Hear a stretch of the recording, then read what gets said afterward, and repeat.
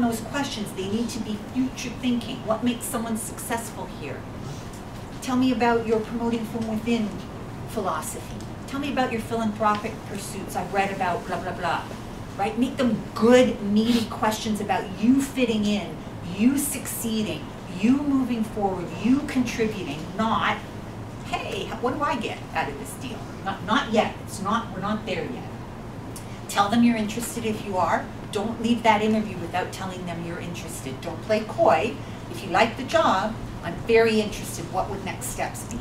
Right? Nothing wrong with that. Thank them and then establish those next steps. If the interviewer is ending the interview and not saying, you'll hear from me in a week, or, we'll have set rounds of second interviews in 2 weeks, ask them, so what will next steps be? And they'll tell you, because believe me, they have it, they know what they are, right? They just perhaps haven't thought to share it with you. So it's a perfectly legitimate question. You need to know walking out. Then send a thank you note. That can be email or handwritten, no text messaging.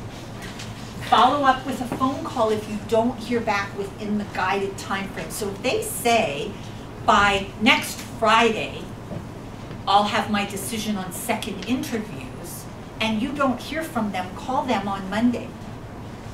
But be very nice about it. Not starting with something like, you said you'd have decisions on Friday, right? That's kind of attacking a little bit, no matter what your tone, but I'm still very interested in the job. Have you made a decision on second